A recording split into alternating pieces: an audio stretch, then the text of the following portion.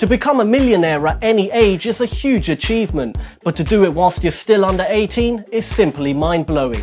Sure, some of it involves luck, but there's no doubt that these following 5 teens are natural-born entrepreneurs. In this list, we'll be showing you 5 kids that are self-made millionaires.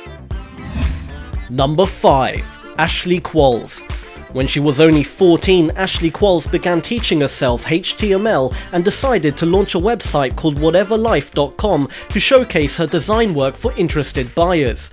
At the time, the site didn't get much at all in the way of traffic. The following year, Ashley began offering her services to classmates that wanted more personalized layouts for their MySpace and social networking pages. As traffic grew from word-of-mouth advertising, Ashley joined Google AdSense and took a cut of the advertising revenue. She started making deals directly for people to advertise their products on her site, and at one point her website was getting around 7 million unique visitors a month. This made Ashley over $1 million in ad revenue. At 17, she purchased her first house. However, since sites like MySpace have since become obsolete, so has her website. She is now a web specialist at thesocialu.com, where she helps students ensure their social media profiles and related online content are optimized for college and graduate school admissions, as well as internships and employment. Number 4. Fraser Doherty. Fraser Doherty began his road to riches at the age of 14 using his grandmother's recipe to make homemade jam. He started to sell his jam to his neighbours in Edinburgh, Scotland, and by 16 he created a huge demand for the stuff by tweaking the recipes on his own and figuring out a way to make jam from 100% pure fruit. He called his pure fruit jam Super Jam. Business picked up so well that he dropped out of school to work full-time, and he was soon after approached by the Waitrose supermarket chain in 2007. Waitrose stocked his Super Jam in all 184 of its stores, and it didn't take long until his product was in over 2,000 stores from various supermarkets. In 2009, Fraser hit $1.2 million in sales, and he also published a book called The Super Jam Cookbook, available for sale through Amazon. Number 3. Cameron Johnson. It looked like Johnson had always had a knack for business. When he was just 5 years old, he would go door to door selling vegetables, and at the age of 9 he had already started his own greeting card company called Cheers and Tears. At age 12 he began buying and selling Beanie Babies at the height of their popularity, and after the Beanie Baby business slowed down, Cameron took $50,000 he had earned and started My Easy Mail, a confidential email forwarding service. Finally, he started an internet advertising venture called surfingprizes.com, and by 15, Johnson was making nearly $400,000 a month. By college, Johnson had started another site called certificateswap.com, which he later sold in a 6-figure deal. Now at age 27, he owns and runs millionairesecrets.com, an online community giving entrepreneurs the resources they need to start, grow and profit from their business.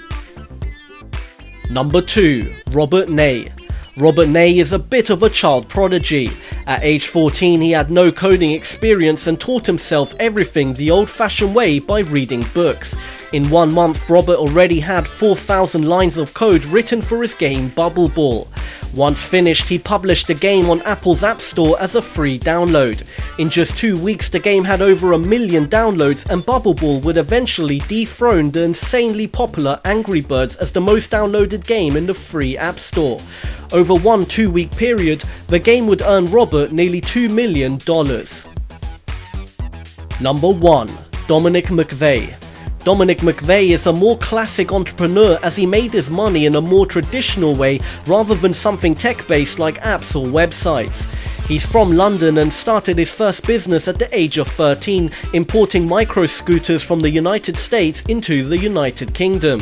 The story goes that one day while he was searching for credit card Visa on the internet, McVeigh misspelt it and came across Visa spelt with a Z, which are collapsible micro scooters that were being sold in the US.